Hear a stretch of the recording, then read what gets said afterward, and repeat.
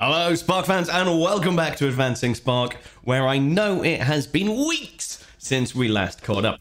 Now there's a few reasons for that. Firstly, we had SQL Bits, which was one of the biggest Microsoft-based data conferences in Europe, and it was in person for the first time in years. So Advancing Analytics were out in force, having a lot of fun there. And then I caught a little thing called COVID, so I've been out for the last week, barely able to speak, sounding like a London gangster. And yeah, I'm now feeling better. So hello, normal services resumed and we'll get back into it. Today is a video I promised a few weeks ago where we had a quick video looking at getting started with Featurestore, where we had Gavi come in and show us through that kind of getting started Titanic notebook, showing you how Featurestore works. Now, that was doing a load of stuff. It was creating some tables, it was doing merge operations, it was doing things all via the Featurestore API to make it look nice and easy. And I was sitting there going, I want to see what's going on under the hood. What is the data engineering side of what's happening when we're using Featurestore? So this should be a fairly short video. I just want to run through when it creates tables, when it does things like a merge, when it writes data, what is happening to the data? Where is the data? How is it held? What's happening to that Delta table? And we can have a look and we can find out and get a good understanding of what's going on inside of Featurestore. So that's the plan. So today is data engineering side of Featurestore, and we're going to have a look through that original notebook and just tweak and tailor it and get it into a state where we can see a bit more of what's going on. That's the plan. All right. As always, do not forget to like and subscribe if you are new around here. Go and watch the original Featurestore intro video if you haven't watched that yet to get an idea of what we're talking about. And then, yeah, let's go and see what we got. So I have this feature engineering Titanic notebook. So this is a notebook that Gavi has shared. There's a link to her blog that I'll kind of put down below. And we can have a run through and see what it's doing. So it's assuming that assume that you are in the machine learning workspace. You don't have to be. Very importantly, assume that you are on a cluster that is ML enabled. So it has to be an ML cluster to have the Featurestore libraries installed. So when you create a cluster, you need to make sure the runtime version you're choosing is one of the ML ones, not the standard ones, and then you'll be fine. And yes, I know there's things that we need to talk about. 10.4, loads of stuff going on. Okay, so if we go back to that notebook, so we can follow it through and run it from there. So first things first, importing some libraries. That's all fairly standard. Again, you won't have these unless you are using the ML side of things. And then we've got this. So number one, and I was making faces to Gavi at the time because file store or dbfs/file store means that the file has been just uploaded to Databricks. So you've kind of gone into Databricks, you've gone into Workspace and said, upload some data. Here's the CSV, and it's put it inside dbfs, the Databricks file system. And that isn't great because essentially anyone with access to Databricks has access to dbfs. So there's no security, there's no granular, you can see that folder, you can't see that folder. So if you put data into dbfs, pretty much anyone who has the ability to read files can read the data that's in there. So as a default practice as a data engineer, we do not put any data into dbfs. I mean, sure, in this case, it's a little experiment, it's a quick training exercise, it doesn't matter. So let Gavi off, it's fine. But realistically, what we should have done is grab that data, put it into a lake, and then reference that lake. So I've got my lake here. I've created a folder in my lab.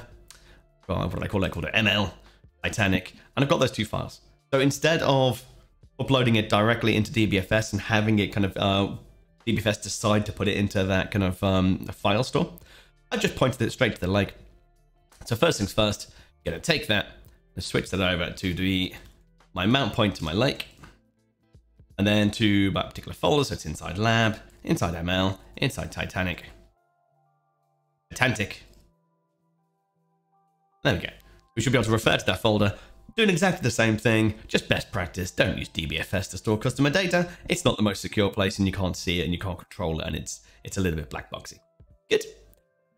So spark.read.csv, I won't complain about. That's not how I write it. I prefer to do .option and then pass in the various configurations. It's fine, it works. Obviously, .csv I wouldn't write. Normally, I do .format CSV and then .load. But we're not trying to make this a generic handler. Everything I do is trying to build the script in the most generic way as possible so we can make it parameterized. We're not doing that here. Doesn't really matter. Different sides of the fence, right? Looking at the data, that's all fine. Describing the data, it's great. Go in, have a look at things, and see what's going on. Again, you've got the data profile these days, so you don't always have to use .describe. You can just open a table, hit data profile, and that will show you kind of the summarized statistics of it. And going through and doing some cleaning. This is all absolutely sensible. This all makes sense. I don't know why we've got a select name that's not doing anything, but we can go and have a look at that. Bring a column in, doing a bit of regex, that's all fine. This one's an interesting one. So doing a replace and saying, well, here's a list of things to replace, and here's a list of values to replace it with. And yeah, that makes sense. For me, that's fairly hard-coded. I'd probably make that into a lookup table of its own. I'll probably make a list of, well, this title should translate to this group, this title's this title group, title's this title group, and I'd make that as a lookup table. So if I did any other particular bit of data science, any engineering that needed that same translation, we can reuse it. Absolutely fine as a one-off experiment. It doesn't make too much difference. Yeah, just make sure we have run that. Just gonna run it. And then, yeah, okay, doing our various different bits of feature engineering. Okay, so then doing a select, tidying it down to just the features that we actually need. And that's all fairly standard stuff. So we're not actually doing any feature store stuff at this point. Okay, we then get to this point. So create database. If not exists, that feature store Titanic. Now, one of the problems here is that this is all going to be essentially creating managed tables for us. So we're going to be creating a database, and then any tables that we create in that database, it's going to store the data next to where that database lives. And by default, that's DBFS again. So any feature store items that we create are stored in DBFS with no security, with no granular access, with no control over who can see it, all that kind of stuff. And I'm kind of sway back and forwards in this one because it's feature store. And you assume the only people using feature store are going to be people actually in that workspace. Is that true? What if you're using various different workspaces and you want to share those feature store lookup tables? But the easy way around that, which I only actually discovered recently, is you can give, when you create a Hive database, you can give that a default location. So we can actually say, well, actually, I want this to live in my lake. And I want that to be in my feature store. Go and create stuff there. And that means if we just do .save as table and we put it into feature store Titanic, then it's going to store it actually in my lake all the same. If we do, using feature store, create a table and go and store it down, it's going to store it at a place where we can see it.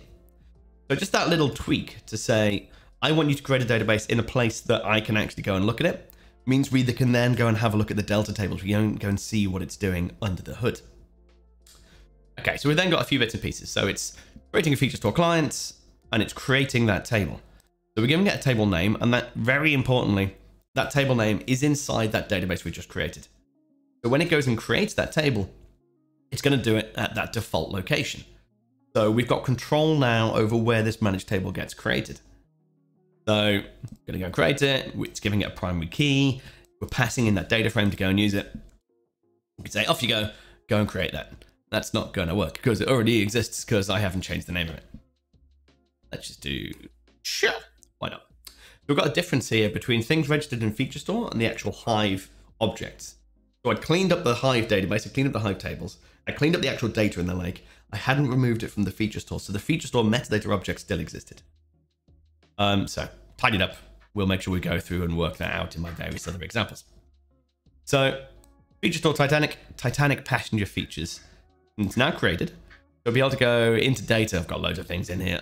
What do they even call it? Feature store Titanic. And we can see that table just exists in Hive. It's kind of created that table for us.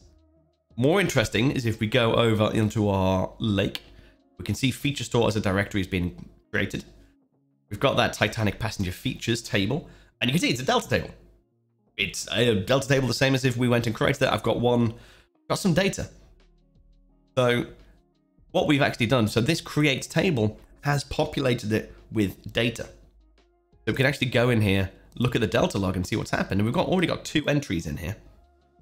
So we've got one bit, Jason, what's this one doing? So this is just, it's created the table. It's given it a schema. So it's kind of set up that empty table. It's done a create table as a select, but then left it empty because there's no files mentioned here. So it's kind of just done an initial setup to create an empty Delta table that we can then play with later. So it looks like it's doing it in 2 steps. So we've got create a shell, empty delta table, register it with Hive, get all that stuff set up. And then as a second pass, got an add of a file. So going and adding in some Parquet with my information in there. And it's creating or replacing that existing table. So it's just basically sort of get your shell table there. Right, okay, that worked. Overwrite it with the same table with data inside. Weird way, but makes sense. And then now we've got some data in there, so, so we should have columns, no records. Now 891 records in my feature table. So you can see, so that little create table command, yes, it's talking to the Featurestore API. It's logging things with Featurestore. We're getting all the metadata and the controls around Featurestore. But under the hood, it's just running some SQL statements to go and interact and work with that Hive table, which is a delta table mapped into my lake. So you can kind of start to understand what's actually happening under the hood when we're calling this API. The next step, so we've got the same again. So we're just writing to that table. So rather than creating a table, we're just basically putting more data into it. And we could do an overwrite, and that would be a straight, essentially it'd run the same command, create or replace table. In this case, we're doing a merge. So we're saying, we'll take actually just the same data, merge into that data again. We've got the keys that it joins on. And when we defined it, we told it what the primary keys are, and that's metadata held at the Featurestore API level. And we can do that. It's running a merge operation. And we'll go and see it's basically just doing normal Delta stuff. So if we go back over here, see there was another operation. We should see there's more Parquet. So we've got 2 more Parquet files now. We can go and have a look what happened inside there. And we can see it removed the old one and it created 2 new files. It's one with update, one with deletes. You can see the predicate it's created. So it did a merge operation, which makes sense. We told it should merge. It's automatically created that merge predicate where my updates table has a name, my delta table has a name. My updates table has cabin, my destination table has cabin. And that's because when we created it, we specified these primary keys. So it's assuming that those keys exist on each side, assuming that the data frame you're passing in is in the right shape to actually go into that feature table. A lot of assumptions that it's making so that it can automate and write that code for you. But that, again, that's all it's doing. It's just writing a merge statement that it can then go and execute for you. Okay, so that makes sense. That was all good. And then after that, it's essentially just Spark queries over a Delta table. So go and read that particular table. That brings back a data frame that we can go and work with it. There's a note in there actually, sort of you might see that if you ran through that, saying we used the .keys function, whereas it's now deprecated that, and you can now just call primary keys, and that does the exact same thing. It's just they've changed the name in a thing. You need to kind of make sure that's up to date. And then pretty much everything else in here is fairly just standard, going off and working with Spark, working with the Delta table, and then doing some training and actually doing some ML.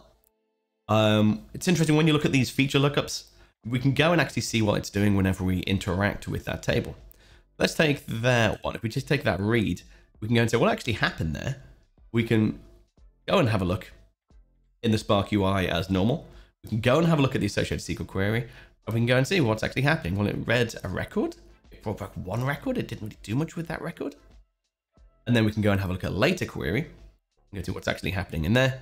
And we should see way more records. So it's kind of seeming like it's got 2 different things. You've got interactions with the Featurestore API to just go and read the metadata about that Featurestore table. And then you've got interactions with the Delta table to actually go and bring records back and actually go and work with the actual data. So it'll be a bit weird when you see the various things coming back. If you're doing Featurestore operations and you're doing data access stuff, you'll see them separate as different options. Talking to the Featurestore, talking to the actual Delta table in the lake. But kind of makes sense. The whole point is this is an abstraction layer making life easier. So of course it's going to have a couple of extra calls it's doing in between some stuff. The same thing here will be kind of going off and having a look into those things. I think I've got that feature lookup too. I've not changed the idea of things. But you can see it's going back and forwards, kind of just talk to the Featurestore metadata, talk to the Delta Lake when it needs to. But other than that, it's just a Delta Lake table. So you can do all the normal stuff. That table, once it's registered with Hive, we can go and say, well, actually, I want to know what that is. So we can do percentage SQL. I can do describe detail of that table. What is that? Where does it live? What's going on there? and it just recognizes it as a standard Delta table. So it's not like it always has to go through the Featurestore API. You can interact with that just as a perfectly normal Delta table. Number of files, number of rows, you can see all that kind of normal and stuff. We can go in and say, well, I don't want to do a Featurestore, get the table, read a table. I just want to do a select star from my table. And I can go and have a look at what that table looks like. And I can see it is just a Delta table of my information. The other thing Featurestore's doing for us is just abstracting away from those normal operations. Writing a merge statement and actually writing out the SQL for the merge statement or the PySpark to do that merge statement is slightly annoying. Whereas just writing that little, what have we got up here? That write a table, that's the table, merge into it, and it knows knows the keys to join on, and it knows what the operations it needs to do. It's just a little bit easier. That's all it is. So from what we can see, the data is stored exactly the same as any other data. You could do things like you could run an optimize on it. You can run a vacuum on it if you've merged into it. And in fact, you should be doing those things. One thing I've not had a look at is if Featurestore's doing any of that itself. If it's actually going to run the occasional management operation on your Featurestore if you're going and running these things. So I do want to have a look and say, what's the long-term life cycle of a Featurestore table? What if you've got millions of rows in your Featurestore lookup? Should you? Is that a bad thing? Because you can do it as a Delta table, that's fine. Doing it via this abstraction layer, the Featurestore, if it's not managing itself in terms of vacuums and optimizers and that kind of stuff, that's going to cause problems. What if we want to partition the table? And absolutely, we could just partition the table, do a switcheroo, get it in place underneath it, leave the Featurestore pointer pointing at that Delta table, and just know that the Delta table will work a bit better. There's various things that we can do, but it's just how much is doing it for you and how much is actually something you need to think about under the hood. It's going to be interesting. But cool, that is literally all I wanted to show today, all I wanted to talk through today. Just having a look at what actually is it doing under the hood. And it's essentially just writing some SQL statements to work with Delta on our behalf. It's creating a managed Delta table. It's registering that table with Hive. It's putting that table wherever the default location for the database is. And do not forget that if you create a Hive database, you can tell it where the default location is. So if anyone creates a table and saves a table to that place, it'll put it to the right place in the lake, not necessarily in DBFS. And then you've got control. You can manage your ACLs. So you can say, well, who can read that data? Who can write that data? Who can work with that stuff? You can manage table access control on the Hive layer to then work and say who can actually do that. You can secure it like a good professional enterprise company. You can work within those boundaries as long as you've set it up in the right way. So just have a bit of consideration when you're setting up your Featurestore, when you're getting things ready, when you're saying, right, data scientists, you'll let loose, go and create this stuff. You can do a little bit of preliminary engineering just to make their lives easier and make things a bit faster and a bit better in the end. And yeah, that is it. That's my little journey of discovery, having a quick peek under the covers of Featurestore and seeing what's going on at the Delta tables underneath. Have a go yourself. If you're working with Featurestore, consider switching the location of that database and then look at the Delta tables. Look at what management operations they need. Look at how efficient they are over time. Can we just optimize it without worrying about disrupting the rest of the Featurestore process? Because you've got that, you can talk to Delta directly without going through Featurestore, and that's perfectly fine. Yeah, interesting stuff. All right, I will leave you there. Now, there are a load of videos coming up. Obviously, we've had announcements this week, things like Unity Catalog going into public preview, Delta sharing going into public preview. There's a whole load of things I can now talk about. So there's loads of videos coming up soon. And yeah, as always, don't forget to like and subscribe, and I'll see you next time. Cheers.